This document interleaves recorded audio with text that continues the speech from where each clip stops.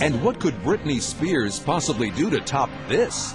Would you believe she sat down to talk to Tucker Carlson? From the CNN Broadcast Center in New York, this is Live from the Headlines.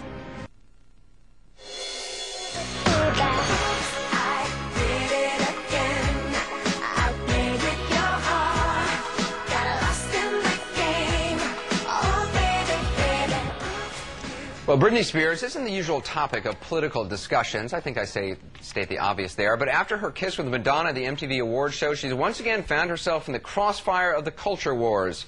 Spears was in Washington for tomorrow's NFL kickoff, so who better to talk with her than Crossfire co-host Tucker Carlson? Take a look. I was reading the Star. I know you haven't seen this, but in here, there's a picture of you coming out of a restaurant grabbing your stomach, and it made me think, are you shadowed all the time? Wait, what?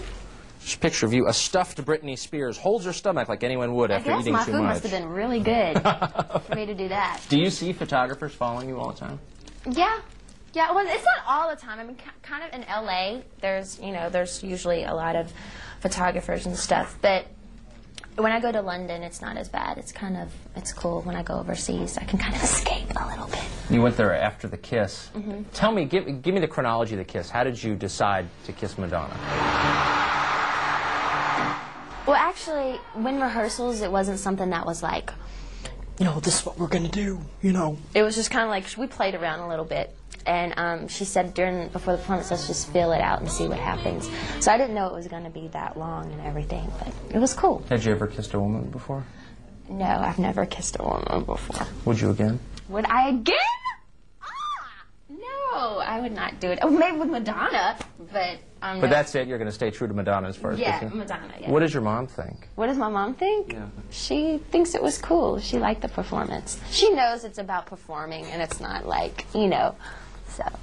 Well, how do you think your fans who followed you from your days in as a Mouseketeer up till now, are they happy with the change in your image?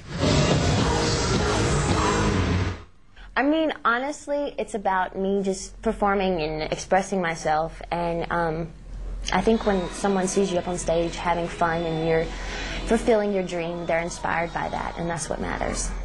So you don't notice any sort of shift in the way you present yourself? 3 years ago was sort of the, you know, example of clean living, and do you think that's changed? I think I'm still clean living, you know. I mean, when I don't go home